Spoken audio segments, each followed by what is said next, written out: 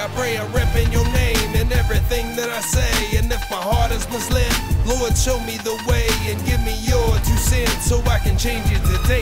And if you see me astray, Lord, give me your guidance, cause I've tried leading my life. I'm no good at the driving, and as a matter of fact, Lord, I give you my license, because if I'm behind the wheel, then I become a tyrant. One addicted to violence, always wanting to cuss, with a mouth full of venom on the tip of my tongue, and a mind that gets fixated when it comes to the lust. Someone that smokes and drinks and uses multiple drugs, steady looking for love in all the wrong places, watching my life being wasted down in somebody's basement and being envious of others till I develop hatred, a prisoner in my own skin, working for Satan.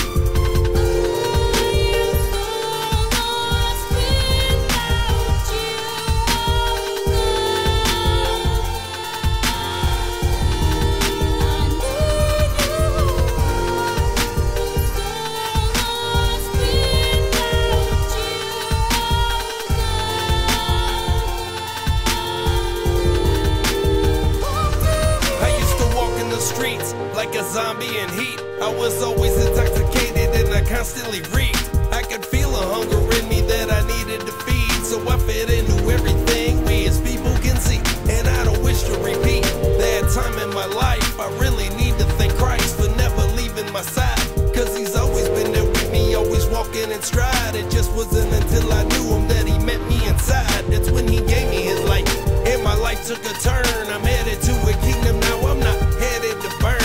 I'm shedding my life by staying fresh in the word, and my vision's getting better with every lesson I learn. But I will often look back to the things in my past to help identify traps and help enlighten my path. But it also shows me where he took more than my hand. I see a single set of printing digits stuck in the sand.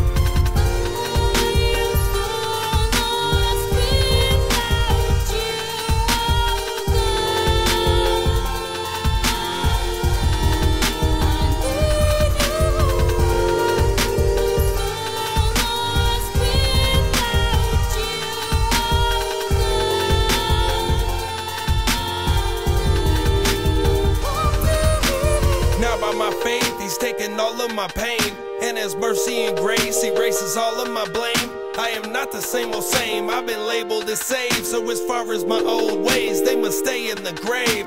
I'm seeking his face to keep that light in my eyes. I'm reaching for the lost by discipling lives. My feet